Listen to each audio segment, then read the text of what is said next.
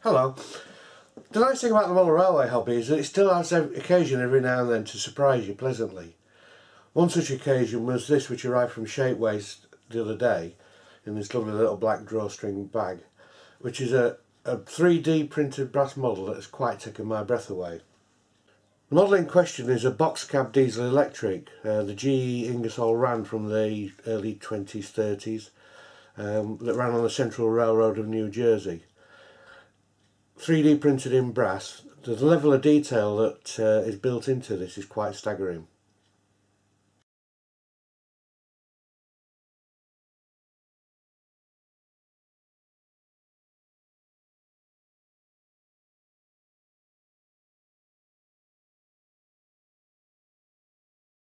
It's a design produced by Walt on his Southern N scale pages on Shapeways.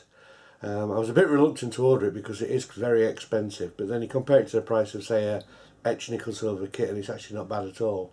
The amount of detail that is put into it is quite staggering, including the grab rails, the windows, rivet detail.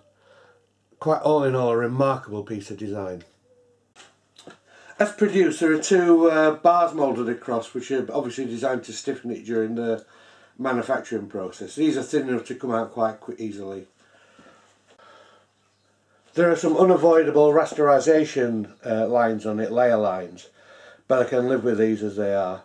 It's not going to be as easy to clean them out as it is on one that's actually 3D printed in ABS.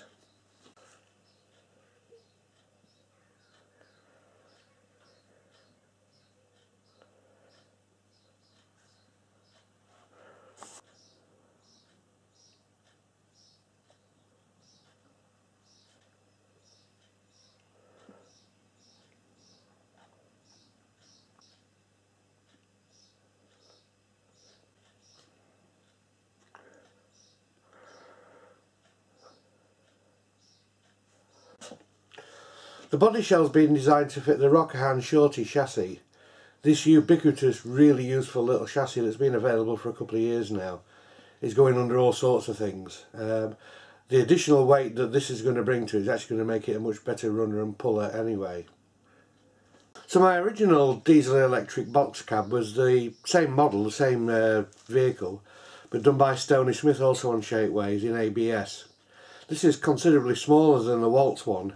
I don't know which one's actually right, but this is the one that had the first of the Rokuhan Shorty chassis put underneath it.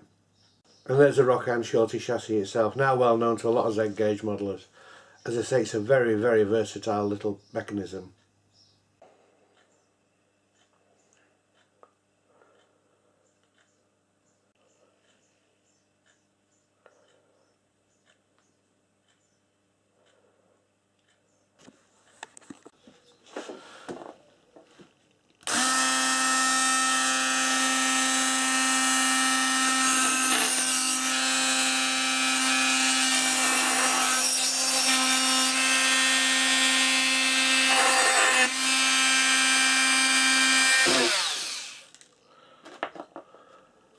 There's a hole at either end that Walt's designed in to take the lugs on the end of the Shorty chassis.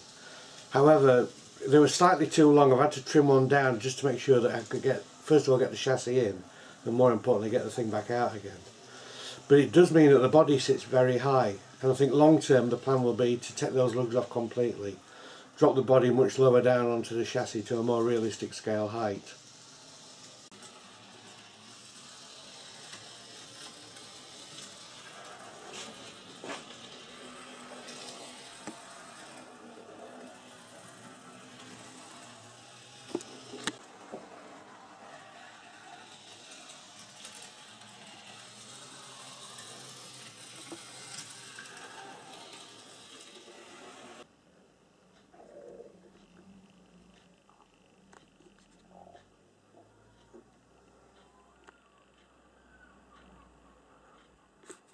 So I've cut the lugs off on the end of the Rokuhan Shorty chassis.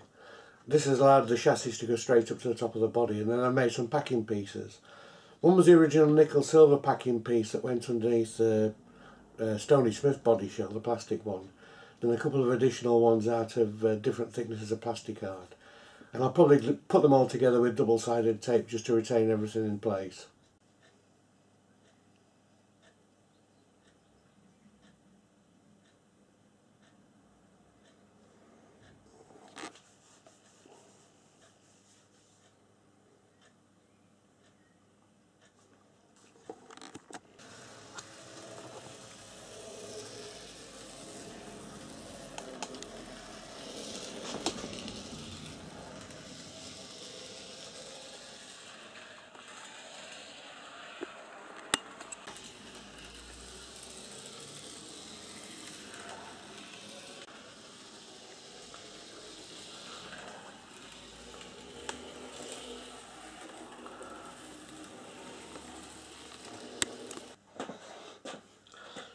To be honest, I haven't got the heart to paint this. I'm going to run it, I think, in its unpainted natural brass form at the shows this autumn when I'm taking either Republic or Kia Hograt, just to show people how amazing some of this new technology is.